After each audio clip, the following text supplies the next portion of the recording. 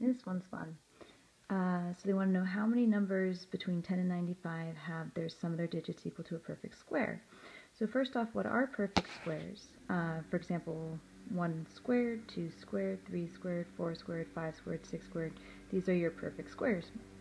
And so you're like, dude, that's a lot of options, and you could go through all the numbers 10 through 95 and just add up their digits, like 1 plus 0, so 10, 1 plus 0 is 1, hey, that's a perfect square, cool. And then you could move on to 11, 1 plus 1 is 2, oh, that's not a perfect square. You could do that. It would take a little long though, so we're going to try it this way because we realize that we don't need to work with all of these. The sum of their digits, if you have a two-digit number, the biggest those digits can add up is to 18. So that we're only working with these guys here. Those are going to be the biggest it could possibly be. So first I'm going to say, okay, well, what if I want to have their sums add up to 1? So maybe I could have a 1 and a 0, and that works. And I can't do any more because it's going to be higher than 1. So now what if I want to have their sums add up to 4? So how can I make a 4? Well, I could do a 1 and a 3 because that'll make 4. I could do a 2 and a 2, a 3 and a 1, or a 4 and a 0.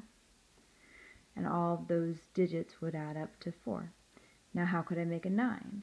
Well, a 9 I could do a 1 and an 8, a 2 and a 7, a 3 and a 6, a 4 and a 5, a 5 and a 4, a 6 and a 3, a 7 and a 2, an 8 and a 1, or a 9 and a 0, right? You just kind of run through all your possibilities.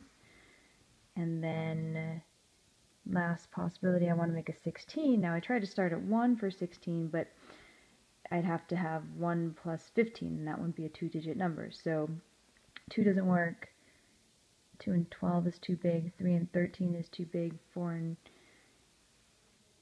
12, I think I'm misspeaking, 5 and 11, no, 6 and 10, getting closer. First possible one is going to be 7 and 9. So 7 and 9, 8 and 8, and then you have 9 and 7, but the 9 and the 7 is too big because they only want us to go to 95. And if you count up how many we have, there are 16 numbers written there. Woohoo!